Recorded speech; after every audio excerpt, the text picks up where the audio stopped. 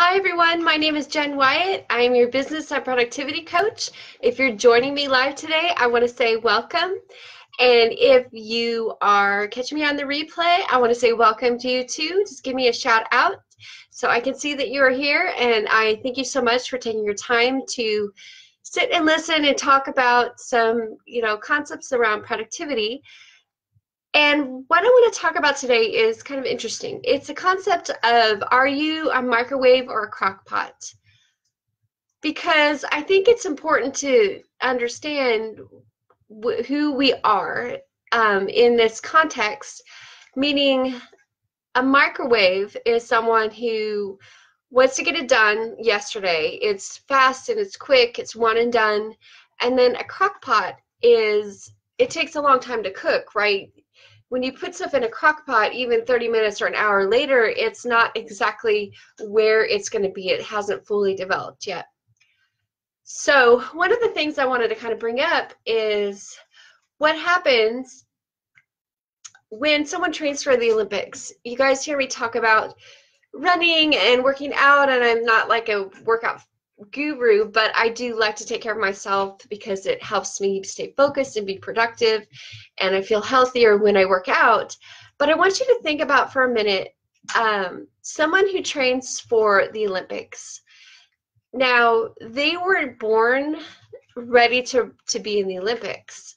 They had either an idea, a thought, or passion, or driver, or they were inspired by someone, or a coach saw them perform and said to them, or their parents, because they're usually quite young when they start training, that you need to be in the Olympics. You have potential to win a medal.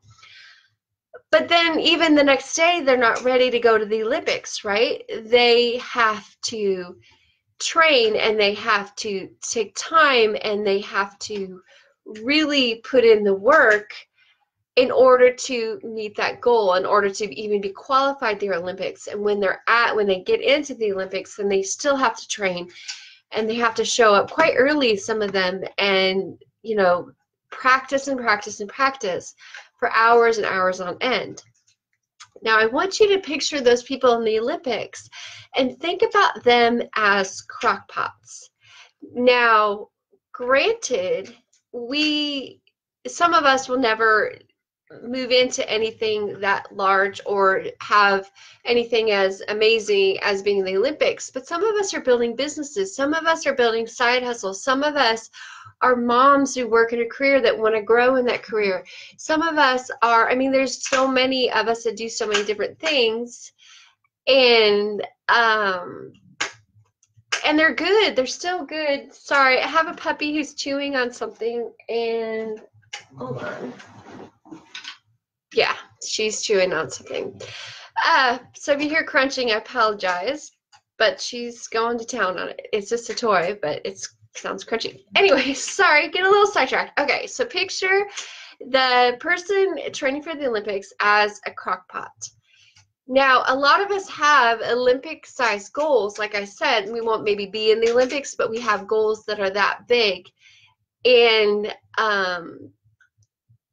that is crockpot mentality, when you can actually take a long-term goal and slowly build and build and build. Because even if you're trying to do something better or grow in a certain area, you still have to do it daily, weekly. You have to build up those skills, and once you get to a certain level, then you can challenge yourself again, and you can grow and grow and grow. And it's the same way with setting goals and like accomplishing those goals. Is it takes steps, it takes commitment, it takes drive, right? But sometimes we give up before we get going. Like, we get addicted to the planning part, where we can have this great goal and go, oh yeah, I'm going to be in the Olympics, and I'm going to have to train so many hours a day, and I'm going to have to do this. Yeah, that's great. I have this great solid plan. But then we give up on it.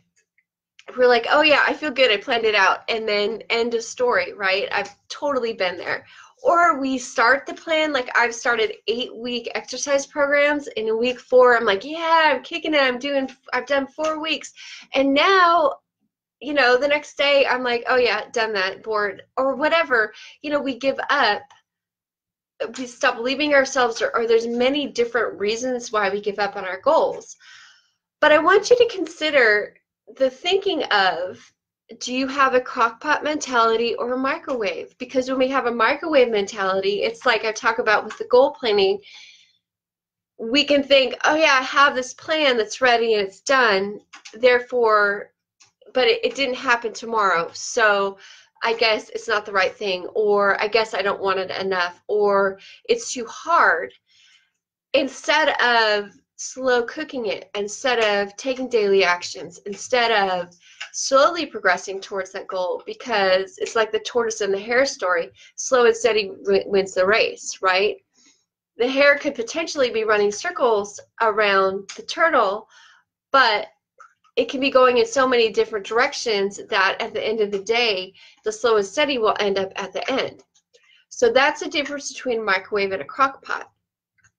And I just kind of want to talk through some points to kind of help you see, first of all, think about for a second, do you like instant results? I mean, I know a lot of us do. I work with a lot of entrepreneurs and CEOs that they want to make the change and they want to see that change happen like yesterday. And I have to kind of laugh because, especially when you're in an organization, and even if it's your organization, you have to, it takes time to steer a ship. Like the bigger the organization, the longer it takes to turn, right? So you have to think about that. And often we have this microwave mentality where we're like, this has to happen like yesterday, and if it doesn't happen yesterday, then what, this isn't a great goal, or this isn't good, or it's, you know, like I said, it's not worth it, and we give up. But to have that crockpot mentality, you have to kind of think through these things. And the first thing is to see beyond what is happening right now instead of chasing every new thing. So, hold on one second.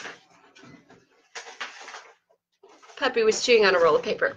Okay, so see, again, seeing beyond what's happening right now. I could totally give up on this live right now because, you know, I have huge puppy distraction, but perseverance.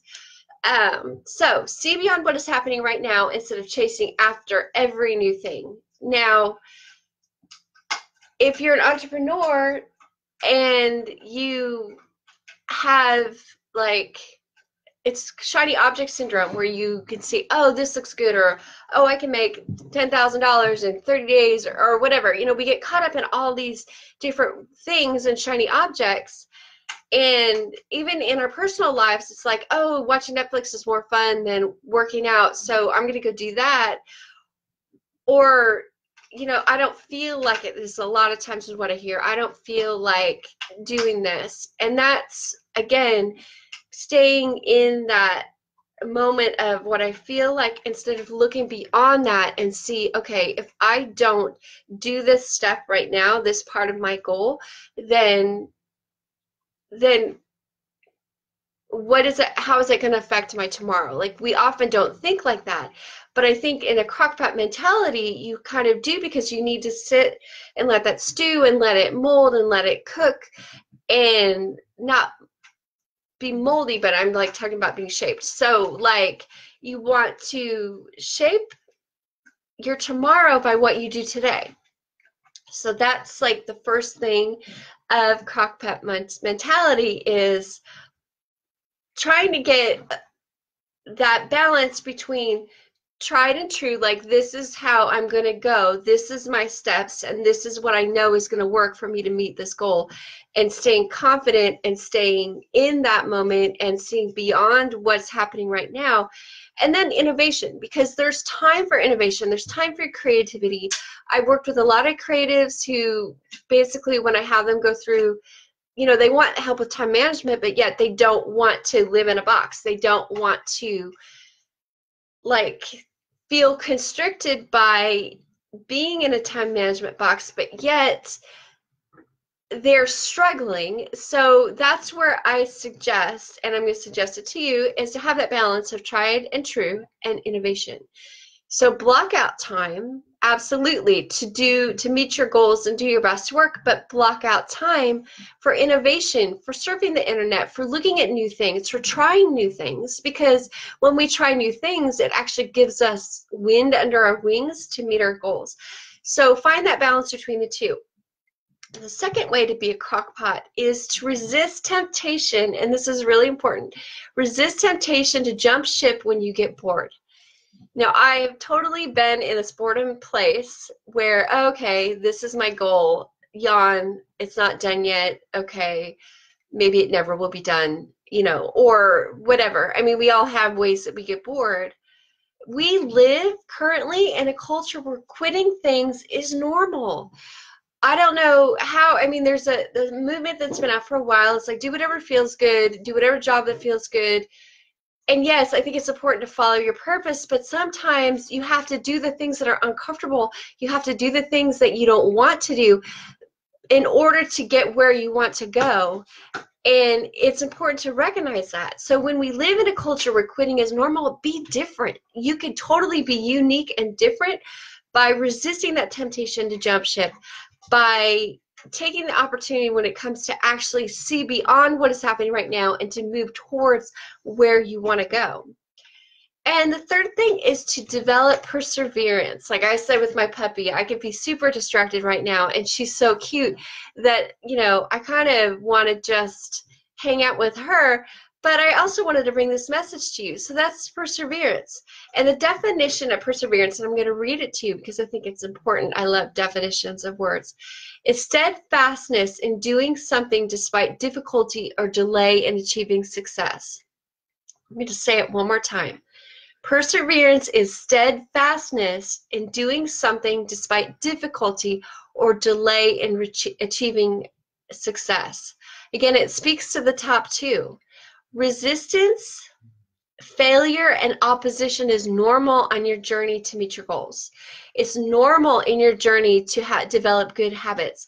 It's normal in your journey to create change in your life because you're tired of the way that things are. It's normal to meet resistance, failure, and opposition. Totally normal.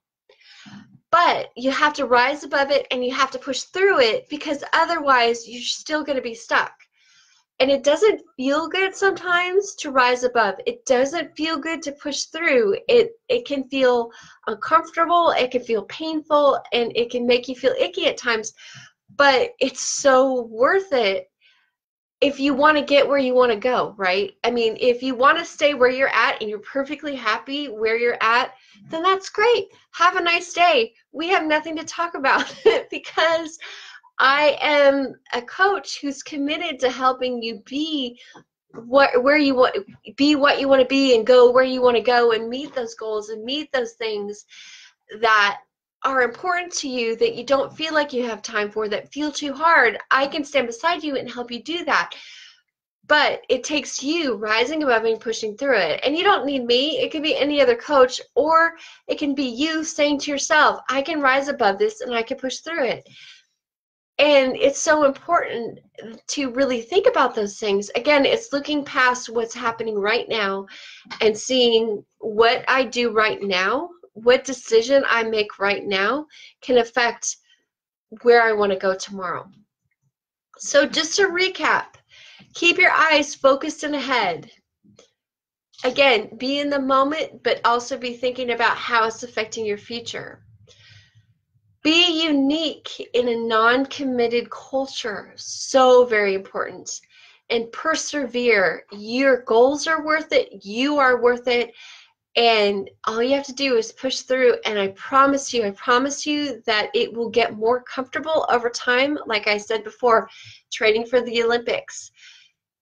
You won't automatically meet your goal the second you decide to have a goal. It takes time and it takes commitment, it takes perseverance. And again, it's normal to be uncomfortable. It's normal to even find resistance in the people around you. And it's normal to find resistance in yourself, but push through it. Identify why you're feeling resistance and what's going on there. Totally important, but push through it. You're important. And your goals are so important. Well, that's it from me today. Keep it short and sweet. Keep your eyes focused ahead. Be unique in a non-committed culture and persevere. Those are the ways to be a crockpot over a microwave. Microwaves just want one and done. And again, from an efficiency standpoint, one and done, it's a great concept, but that's not how you meet your goals. You meet goals slow and steady, and you develop a beautiful thing over time. Because again, our goals are so much more about the journey than they are about the end results, though the end result is where we're striving every single day. We prove to ourselves that we can do it and that we're strong and that we can do more. And then as soon as we get to that point, then before we plateau, we can push ourselves, and then we can decide that we're strong, you're growing, and then you're more, and just keeps going and going and going. Again, it's about the end result and the journey. It's not just about one or the other. So real quick before I sign off, I just want to tell you about a little thing I have going on starting next week. Starting next Tuesday, I am going to have a brand new challenge specifically for you. It is called Do the Work Without the Hustle. It's a 5-day challenge. Sorry, stumbled on my words there.